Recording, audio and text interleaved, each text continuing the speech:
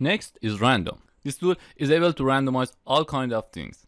For example, property value, keyframe times, layer times, and other things. Okay, if you want to use this option, just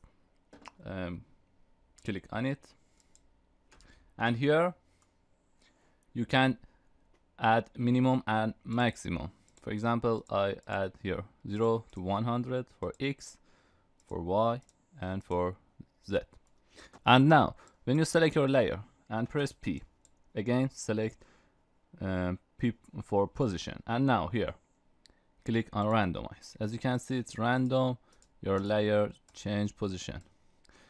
Okay, here if you click on current value, here we have three options. Current value, you select your value, for example position, and click on randomize. If you click again here, we have layers. If you select first option, times, and now select your layers, times, and randomize.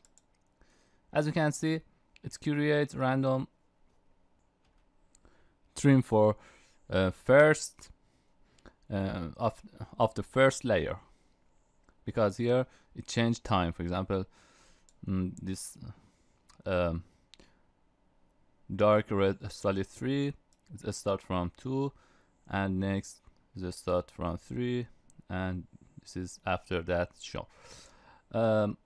Next is indicate. If you select indicate, here as you can see we have 1, 3, 2.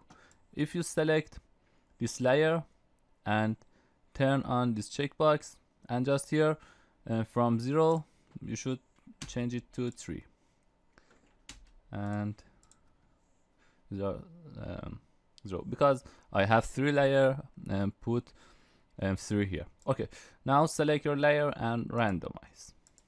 Now as you can see, for example 3 is first. Again, if you click randomize, now 2 is first, and it's random your layers. Change and change indicate for that.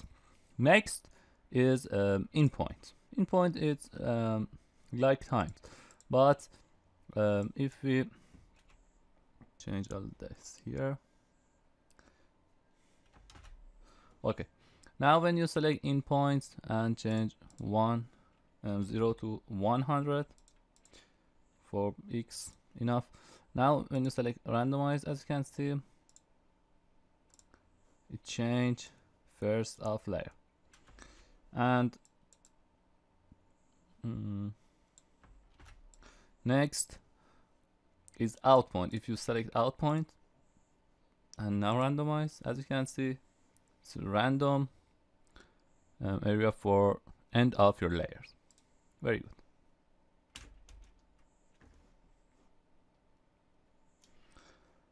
Okay, and now if you again select on this, I have keyframes.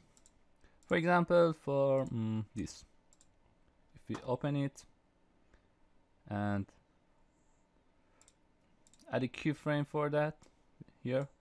Now when you select keyframe and here create select times and randomize, as you can see, it changed automatic and random this keyframe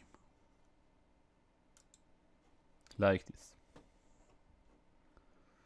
Or if you select this keyframe and now turn on this checkbox for values and select position, add a keyframe for position, and now when you click randomize, as you can see, it's random just in X, because I was at 0 to 100 for Z. If you want change for Y2, just put the numbers that you want, for example 50. Now when you select this keyframe and randomize, as you can see, it's automatic change and add this position.